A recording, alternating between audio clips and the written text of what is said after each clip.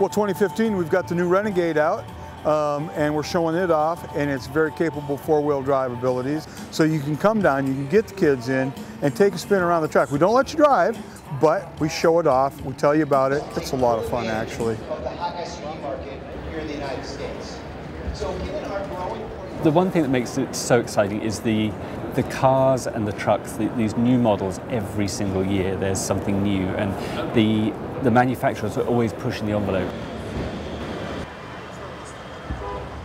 This is our 115th show. The show's been around since 1900, and we're here with all the world's press to unveil about 60 new cars and trucks that have never been seen anywhere else in the world or in North America. On top of that, we'll have 1,000 cars and trucks that are 2016 or 2015-16 models that consumers can have a look at.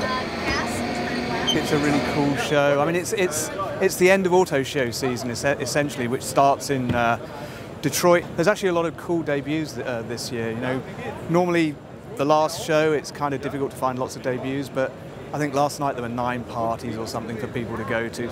Lincoln had the new Lincoln Continental concept that they showed, which is another really cool, classic American car, the Lincoln Continental. And Lincoln really want that car to be a global player. And this is the first time anywhere in the world that people have seen it.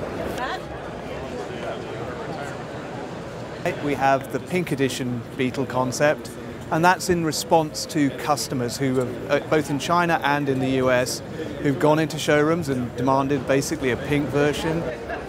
It's about new cars, but it's also about entertainment. You know, there's so much to do. You know, the school holidays are coming up, and there's just tons of stuff for kids and families to have a fun day out with the cars as the backdrop.